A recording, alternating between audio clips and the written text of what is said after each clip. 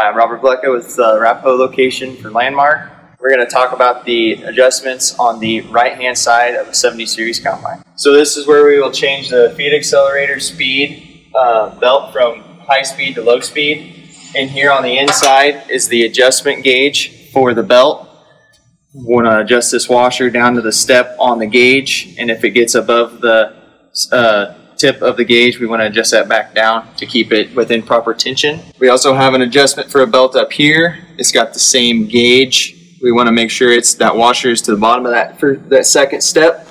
There's also one here for the rear discharge beater drive. There's also another belt adjustment in here for the right hand shoe drive and fan drive. The tailings auger chain up here, we just adjust with this slide pillow block until the chain is properly tensioned. On the adjustment for the tailings auger, we want to make sure that we get a little bit of movement on the chain. Obviously this one's a little bit out of spec. We need to tighten that up. For the tailings drive belt, we have an adjuster here. We want to make sure that that washer, like we said before, to be at this second step here on that gauge, and make sure that it doesn't get past the tip of that gauge. Keep that adjusted. On the clean grain elevator chain, we want a little bit of movement here side to side, but we do not want to be able to pull it away from this sprocket. On this would be the same for the tailings elevator chain as well.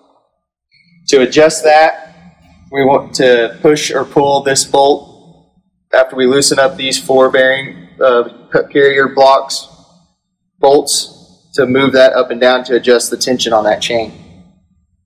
Same with the tailings here with these four bolts and this bolt here.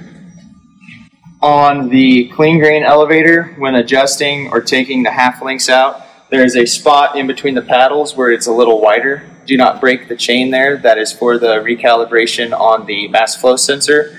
We want to take and make sure that we pull the half links out on the opposite side of the chain so everything will be reading correctly with our yield, and not to get the belt too short to throw off that reading.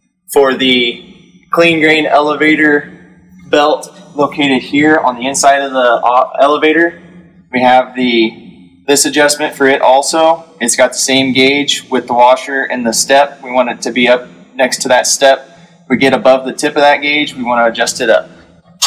On the paddle condition for the clean grain and the tailings, we want to make sure that there's the mount that mounts this to the chain is not cracked on the back side here. Also want to make sure that these are not torn out too bad to cause us not to be able to move grain like we want to.